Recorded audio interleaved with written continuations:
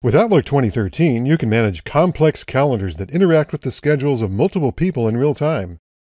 Or you can keep to the basics. You create whatever calendar makes sense for you. In this course, we'll focus on using the calendar for business, but you can take what you learn here and apply it to any other use, such as scheduling personal time. Start by adding a new item, a new appointment, or a new meeting. The only difference is that a meeting includes other people. Since we're just starting out, let's keep it simple and add a new appointment.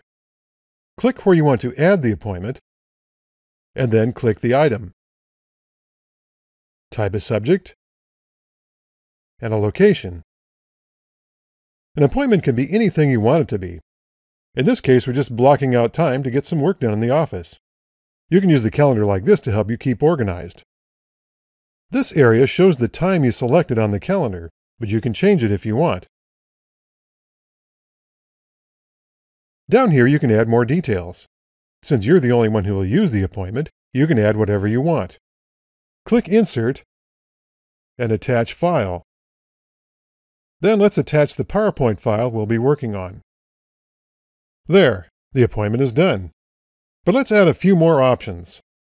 In Show As, you can choose how you want others to view your time. This is useful if you share your calendar. We'll get into sharing later. For now, let's keep the default selection Busy so that anyone who sees the entry will know you don't want to be interrupted at this time. Next, you can set a reminder. If you don't do anything, you'll get a reminder message 15 minutes before the start time. Let's change that to 1 hour. Finally, let's color code the appointment by adding a category. You don't have to do this, but it can be helpful if you have a very crowded schedule. I've added a few of my own categories. There, now we can quickly spot the times we set aside to work alone. When you're done, click Save and Close. There's the appointment. If you want to change the duration, select the appointment and drag the bottom border. Or you can drag the whole thing to move it to a different time and date. At 1 hour before the appointment start time, we get a reminder message. You can dismiss the reminder, or click Snooze to be reminded again 5 minutes before the start. In the calendar, you can read the subject and maybe the location and some details, depending on how large an appointment is. But if you want to see more details, just hold the mouse over an item to get a peek. If you want to view or change options, right-click the item, or click it and use the Calendar Tools Appointment tab on the ribbon.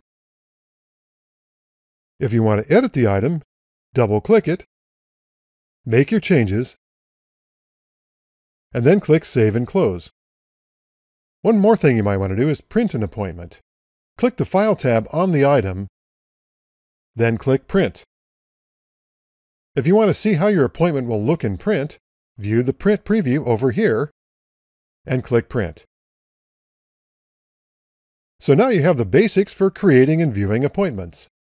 Up next, we'll get into more detail on how to change calendar views.